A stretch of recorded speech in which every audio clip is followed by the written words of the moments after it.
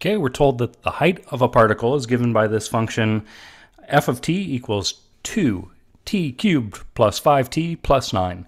All right, so this is our position function, a lot of times denoted by s. We're first of all asked to find the velocity at time t. All right, so to find the velocity function, sometimes referred to as v of t, is the derivative of the position function. So what we want to do to find this is take the first derivative.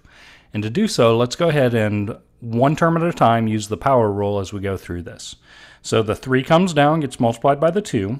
We get 6t, and then we reduce the exponent by 1. So 3 minus 1 makes 2 for our new exponent. Plus, we have a linear term. The derivative there is just going to be the slope of that line. You can think of it as, so 5. And then the derivative of a constant is going to be 0. So I could put a plus 0 at the end, but I don't really need to.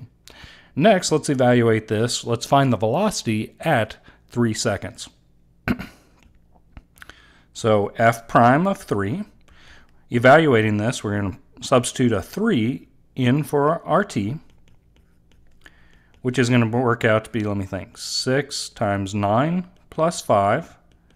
So 54 plus 5 works out to be 59. All right, because our first units were in feet, the next units are going to be in feet per second. All right, next let's find our acceleration at time t. The acceleration, many times we use a of t to represent acceleration, is the derivative of the velocity function, or v prime of t. In our case, because we've called it f, it's going to be f double prime of t, the second derivative. So I'm going to go back up to our first derivative and take its derivative using the power rule again. So the 2 comes down, gets multiplied by the 6, makes 12, and then we reduce the exponent by 1, so that'll be a t to the first power.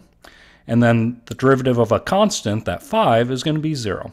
So 12t is our second derivative of f, or the derivative of the velocity function, or the acceleration function at time t.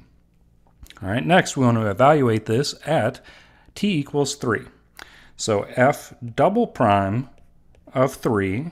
To evaluate this, we just need to plug a 3 in where the t is on the right-hand side for the formula we came up with. And this is going to be 36.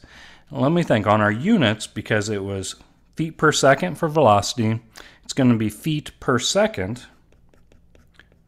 divided by seconds, which works out to be feet per second squared. All right.